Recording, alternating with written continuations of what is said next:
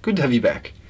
This is a British film adapted from a brilliant stage play featuring a much-loved actor who is surrounded by a cast that is mostly unknown today, a writer-director team that were better known for their work in television, and while that could hardly be considered a recipe for success, they did make a wonderful film, An Inspector Calls from 1954. The film is based on the 1945 stage play by J.B. Priestley, one of England's last great writers. He was from a generation of freethinkers who contemplated both science and philosophy in their writing. The paradoxical nature of the British character was something that intrigued Priestley. While having the strongest of literary traditions, the British can also be considered dull, stuffy, unimaginative, unromantic, and in general incredibly boring and uninteresting people. Priestley studied this inconsistency and eventually came up with a theory to explain it. By the time World War II came around, Priestley had become acutely aware that the British were losing their essential Englishness, as well as their creativity, and this film's story has its roots in that lament. An Inspector Calls is without doubt a morality play that asks us all to take extra care of each other, in particular of the strangers we encounter every day. But it's also a very clever murder mystery full of deceptive twists and turns that is deeply satisfying. The screenplay was adapted by Desmond Davis, who worked mostly in TV during the 1940s and 1950s.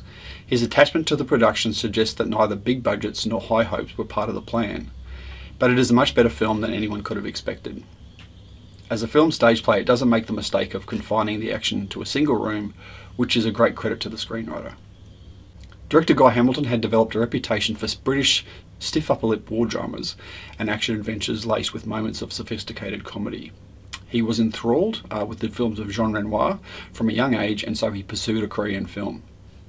In 1939, he got his first job as a clapper boy with Victorine Studios in Nice, and worked his way up through the accounting department and as a producer's assistant until World War II forced him to evacuate from France. A short stint in the cutting room of British Paramount News provided an excellent background in editing until he began wartime duties in the Royal Navy's 15th Motor Gunboat Flotilla. After the war, Hamilton worked for a number of years under Carol Reed, who became a mentor and a kind of father figure, and then for John Huston on The African Queen in 1951.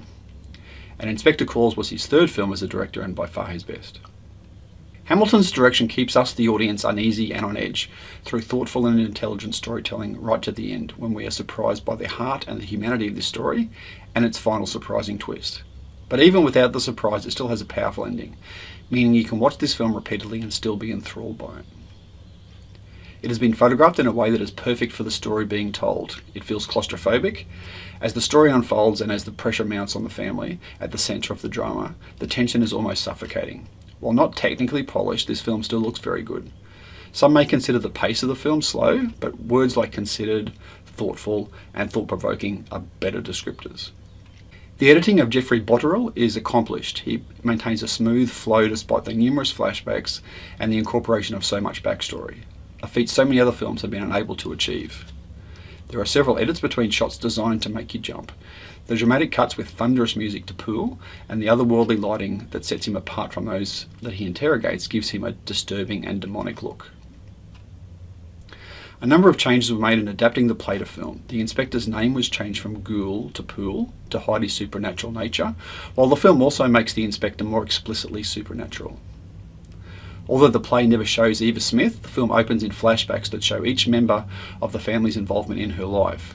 The relationships between Eva and Gerald, and later Eric, are smoothed over in accordance with the censorship of the day. In the play, Eva is sacked for being involved in a strike. In the film, she is simply sacked for suggesting that the wages requested were necessary to live on. Having seen both the play and the film, I feel the changes make the film stronger. Alistair Sim plays the central and most important role in this film, and his performance is powerful, finding the perfect balance between inquisitor, judge, and moralist. Alistair had come to acting late, being 30 years old when he started acting on the London stage, and 35 when he made his film debut. At first, Sims was not sure if he liked films. He felt the sequences were so disconnected and mechanical, and thought he would have difficulty getting into the skin of the characters. But he soon found that the care, precision, and concentrated energy associated with the shooting of each scene placed him into the right frame of mind. By 1950, Sim topped the cinematographer's popularity poll and the British Cinema Exhibitors poll, making him a good commercial choice for this film. But his film and theatrical experience allowed him to find the best approach to a filmed version of a much revered stage play. Sim is actually on screen for much less time than you might think after watching the film, but such is the power of his performance that he feels ever present. And while numerous different film versions have been based on this story, this is by far the best adaptation. I've screened it to a number of audiences and they've always reacted well with a mixture of surprise and being quietly impressed. So a number of really good reasons to watch this particular film. A really fabulous story with a great moral behind it, really well told. Its treatment by the filmmakers equally adds to that particular experience and makes it a joy to watch. And perhaps most importantly, the role of Alistair Sim in this particular film. He's a wonderful actor, a great character, a much loved British actor of his period, but also he's perfect for this particular role. So what I'd suggest you do is go to our website, find our virtual screenings page, find the link to this particular film, click on it and watch it, see what you think, and as always we'd love you to come back and provide your own sort of kind of feedback and input about what you thought about this film as well. And then we'll see you back again in the not too distant future for our next Classic Films review. Catch you next time.